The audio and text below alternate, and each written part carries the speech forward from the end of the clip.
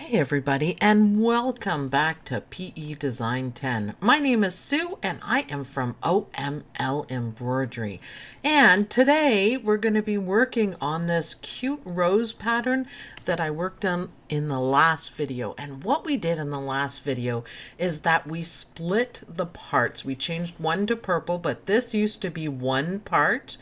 And we split it so we could change the bottom one to purple. Now, what happens if you have two pieces and you want to put them back together?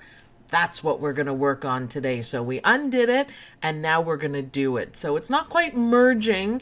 We're going to bring them so they're one object. So the way to do that is go into your select keys and we're going to do the point select, or node mode as I call it. And we want to see our nodes in one or the other.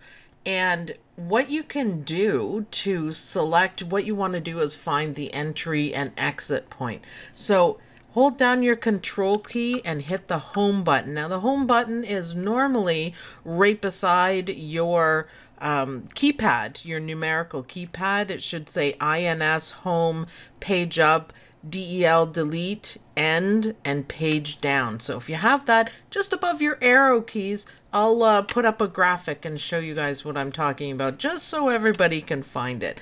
Now hold down your control key and hit home. So hold down control and hit home. So that is our end point. So that's not going to work for us. We want the beginning point, the start point. So hold down your control key again and hit the end.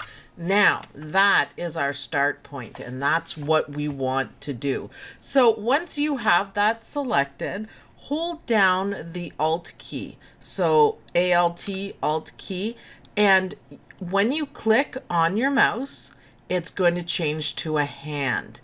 And this X right here, zoom in, Sue, that's where we can connect it to. So you left click and drag and you see it's moving. And once I hit it overlapping, the box changes to an X.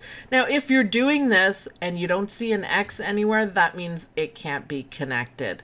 So for this one, we can, and I'm going to position it over. It has to be overlapping. It won't work if you're doing it here. So overlapping and let go, and look, it's all one piece again. So I think this is going to be really handy if you want to make things stitch out a little bit better, and that's going to work just fine. So just remember the keys to it. It has to be on an entry or an exit point. If you try to do it on another point, let's just show you that. So I've highlighted, I've selected this point, hold down the Alt key and click, and nothing happens. You're just moving the point. So it has to be on an entry or an exit point only.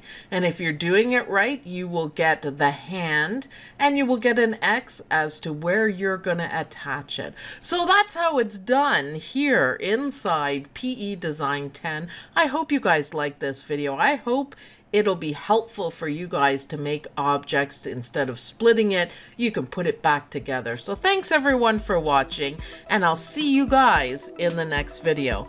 Bye!